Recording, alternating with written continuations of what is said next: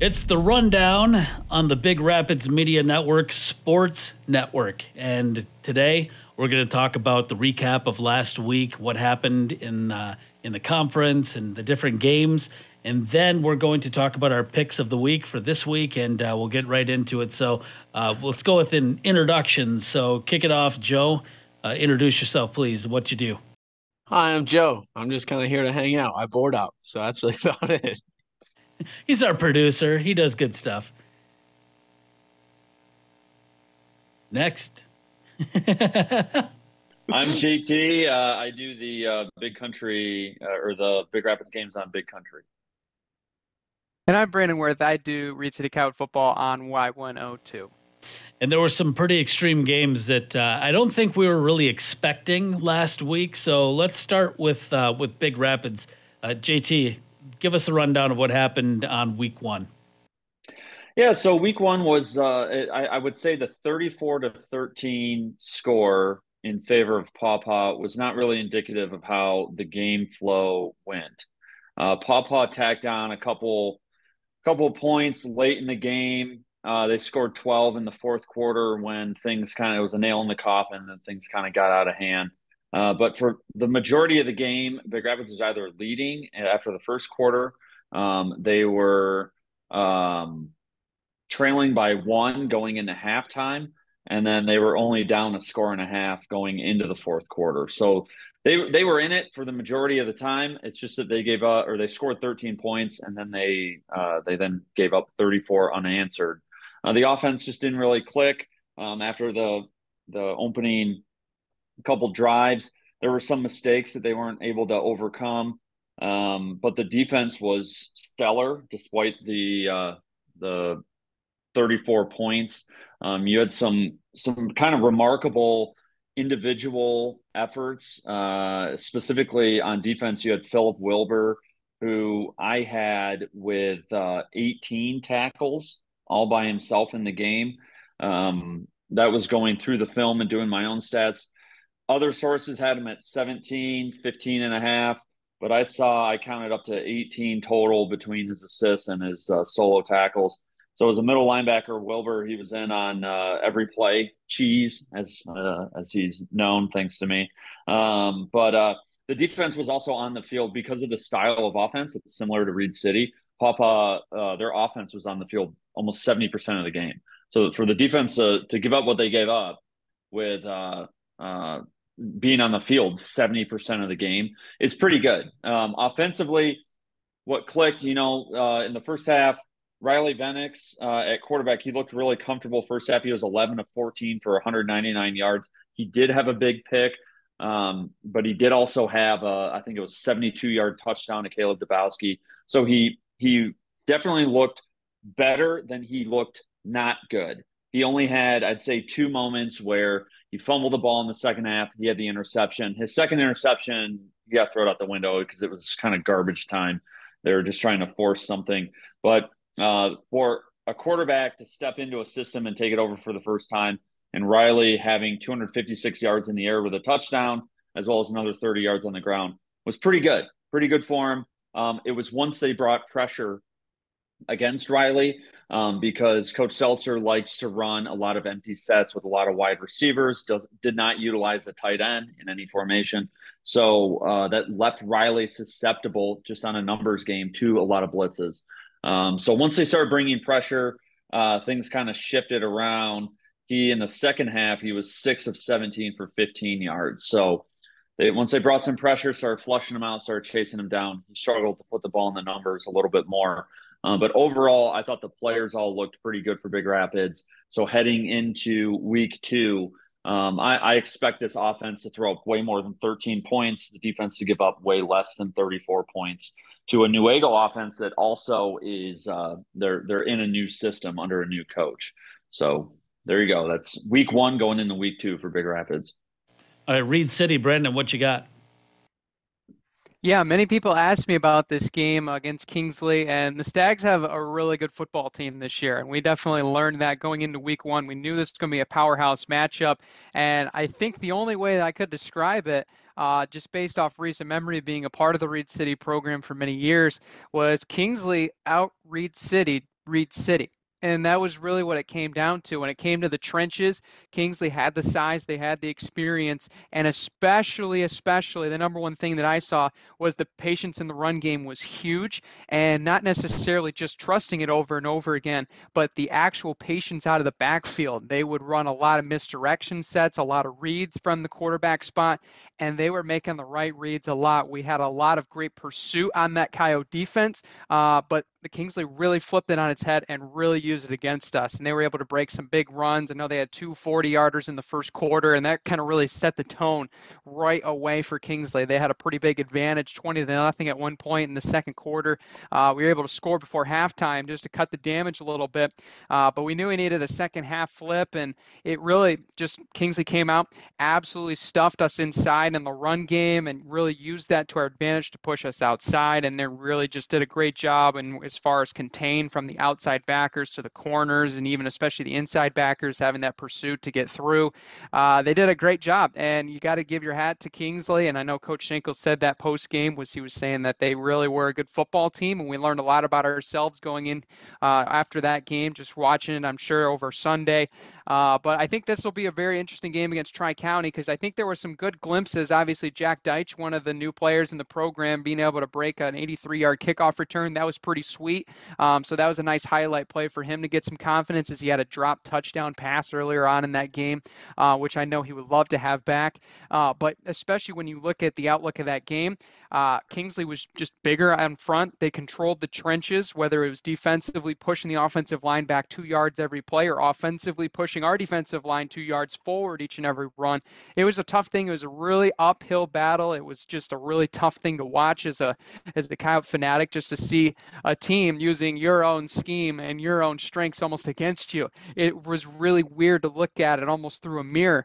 But I think this was actually a really good thing for this football team. Of course, you'd love to see a win, but I think really when a lot of those players left that field, you could just tell right away that they were saying, this is not going to happen again. Like, this is a one-time thing, and this is going to be the change of where we're going with trajectory of the season. So I think we're going to see a really good, interesting game here. I know Joe's probably going to touch on Tri-County here, but I think this is going to be a really offensive slugfest here we got going up between these two teams. When we saw 88 points a year ago, I think we could see that maybe even higher potentially here coming up in week 2. That's a big prediction. I like it though. So, Joe, what do you got? Tri-County. I know that's your boy. So, your boys. So, go ahead, give us a rundown. We saw it last week, especially. I mean, that was the biggest they put up a lot of points last week, but that was the biggest concern that we had talking about it last week was, are they going to be able to kind of restore that offensive firepower that they lost in Stuart Gold and Trent Barronwald? And they were able to do so, putting up a 50 spot on Comstock Park, who's in no slouch of a conference and was a team that made the playoffs just last year. So for them to be able to put that many points on the board first game, as well as against a good opponent like that, it's pretty promising to show what's going to happen this next week. They did give up, I think it was 23 or so. So that kind of says that the defense might not be where they want it to be. However, I'm pretty excited for this Reed City game because I think it's, like Brandon said, going to be an offensive shootout once again, because you might expect probably both teams breaking the 40 mark just like they did last year. Yeah, and these are always a good game to watch. It's always exciting to see, especially like you said, after last year, it was just a powerhouse of a game and just a amazing game to watch. So that should be a really good one. Now let's move on to predictions, if you will. So let's give our predictions. I know that last week they kind of got jumbled up because we all went with either Reed City. I think Joe was the only one that got one right? You got yours right? Yeah. So now it's going to come down to Brandon and Joe. One of them's not going to win this one, I think, this year or this week. So we'll start off with Scarp. What you got? Well, I think that, let's see, we'll just start with my game, right? So for Big Rapids, again, they're at home. They're facing a team also in a new offense. So I just think that they're going to bounce back big. Those individual performances will start coming together as a team. Coach Seltzer talked to me about how happy he was with a number of facets that they accomplished, but that he's always looking to improve. the big thing about high school is you don't have a preseason. You have a couple weeks to get ready and get ready to go. So, Brandon, like you were saying, the Kingsley effect on Reed City moving forward, I think you'll see something similar because there's no reason why Big Rapids couldn't have won that game against Pawpaw. I thought that they were overall better athletes. So we'll see them put it together this week. Jack Bowman's he's probably gonna be a much more involved in the offense. He only had, I think, 7 total touches against Pawpaw. So they'll get him running out of the backfield, and Big Rapids they'll put it on Newaygo a little bit at home to get their first win of the year. But I got a couple other games. I talked to some other coaches, like the defensive coordinator out at Chip Hills, Brad Ancliffe, was telling me, his defense obviously did very well, only giving up 2 points to Olivet. So he's got something brewing out there with the Warriors. So I asked him, is it outlandish to assume that your defense surrenders 12 or less points to Grant? And he said their goal is no more than 6 points. So he feels pretty confident. He said Grant will go to the air a lot, but he feels pretty confident that Chip Hills is going to be able to shut down Grant. So I'm gonna take his advice. I'm gonna go with the Warriors.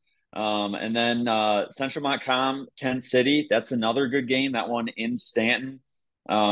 And Central Montcalm was not challenged in week 1 at all with their opponent. Kent City went toe to toe with Newaygo and pulled it out. They have a knack for winning these games against Grant, Central Montcalm, and Newaygo down to like 1 or 2 points. So I think they're going to do it again. They're going to move to 2-0. And they'll knock off Central Montcalm in Stanton, and then I got this is probably one of the least interesting games in the area of the week, but in my opinion, it could be the most fun. Morley Stanwood is going to end their 12-game losing streak on the road at Kalkaska. Is this your Hail Mary? This is my Hail Mary. Kalkaska is not good. They're not good. They haven't been good for a long time. This is their chance. This is when the Mohawks will strike. I don't think there's going to be, on that, there's not going to be a whole lot of striking. I don't think there's going to be a high-scoring game, but someone has to win this game at the end of the day, and I think Morley's going to do it. It's a good prediction. I'd like to see that end up coming to an end, but I guess we'll see. Joe, who you got? Give us a rundown of who's your pick for the week and who's your Hail Mary. I'm gonna say the Grant Chip Hill game as well. I was really looking forward to that one because Grant last week did a really solid job with their offense. But then if you look at it, Chip Hill is only allowing 2 points. I mean, even if it might be against a team who's not super great, 2 points holding it down for the whole 4 quarters is impressive nonetheless. So I think it's going to be just like JT said, Chip Hill is going to hold it down. I don't know if they'll hold them to that 6-point threshold that they want. I think it might be. Dude, Ancliffe's a dog, though. Hey, Ancliffe's a dog. He's going to be all over it. I don't doubt it, but hey, I'm not trying to. No disrespect. I believe he's a dog, but I'm just saying maybe 6 points is going to be a tough task for a team. I think Grant put up 40-8 against Kelloggsville. So, hey, ball don't lie. Nah. They know ball. So who knows? Nah. But I think Chip Hill is going to come out with it this upcoming week. But my Hail Mary is I think the Reed City and Tri-County game could break 100 points combined. That's crazy. Whoa, that'd be huge. That'd be huge. That's awesome. I like it. Tri-County has struggled against that wing T offense. I mean, last year I think Reed City put up 40 points or something like that. So that's not the greatest look for your defense. And Tri-County being able to put up 50 spot as well as a 48 points last time they played them. I think you're going to see it as well. I mean, I know that we worried about them not putting up points, but week 1 they showed it out. So I think that 100 point total could get broken this week. Right. What do you got? Like a 65-42 game? I think it's going to be like a 52-50 or something like that. It's going to come down to the wire, but they're going to barely break that threshold. I guarantee you. It would be insane to see those numbers. But then again, crazier things have happened, so it would be interesting. But either way, Brandon, who you got? Who's your pick of the week? Who's your Hail Mary? Well, first of all, I'm going to buckle my seatbelt. If Joe's prediction gets right, I'm going to have the time of my life, but It's gonna be probably a the lot most of live. It's stressful gonna be a lot time. of Yeah. live tweeting on my side if I have Yeah, to. boy, that would be something, 120 points. It's like we're playing NCAA football 14 or something. But no, I think this will be a really fun week of football. I think especially my game, of course. I mean, I got to stay loyal. I will be with the Coyotes this week. I think it still will be a high-scoring game as much as I could see it the other way around. I mean, I've looked at the past 7 matchups between these two teams, and at least I believe it was the last 2 especially have been very close high scoring games, and offense has been the absolute winner in all 7 matchups, where the winner has scored, I believe, at least 35 or 40 points to be able to win that game. So we're going to see a lot of touchdowns. We're going to see a lot of points on the board. I think Reed City can pull this one out. I think it's probably going to be within a touchdown or maybe even 2 scores at the absolute max. I can't see it getting more of a blowout like we saw last week. But as far as some of those other games, I think that Moy Stanwood game's very intriguing. I'm glad JT went and brought that one out because I think this is a prime week for them.